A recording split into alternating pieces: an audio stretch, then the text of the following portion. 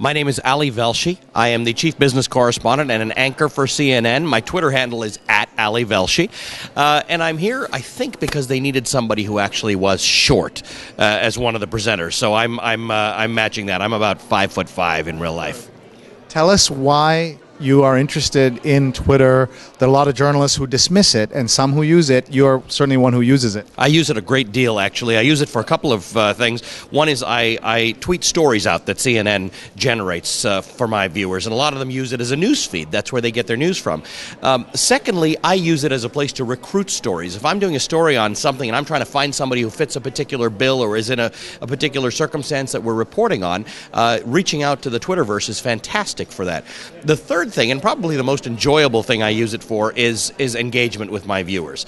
I am definitely someone who gets into discussions, arguments, sometimes fights with people who tweet with me, and I enjoy it. I get smarter for it. I think they enjoy the engagement. I, in fact, podcast every week with one of the interactions that I've had with my Twitter followers, where we describe sort of how we got into that discussion.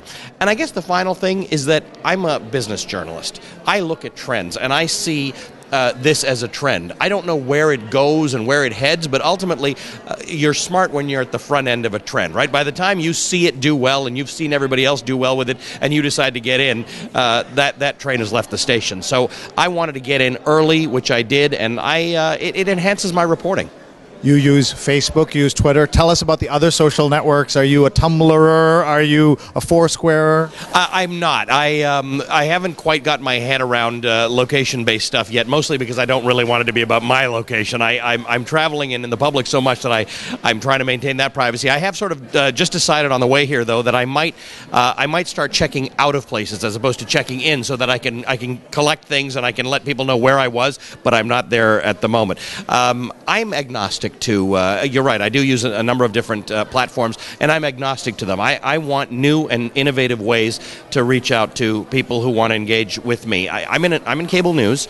It is not a growing field.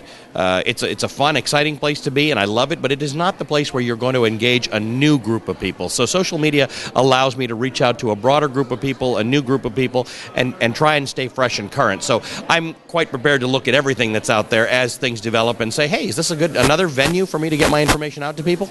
And finally, let's give a shout out to someone who's not a celebrity on Twitter who you would like to see get more followers. So here's your chance to give somebody a little leg up. Somebody who's not a celebrity on Twitter who I would like to see get more followers is actually a guy I get a lot of my news from every single day. He's my good friend Pat Kiernan.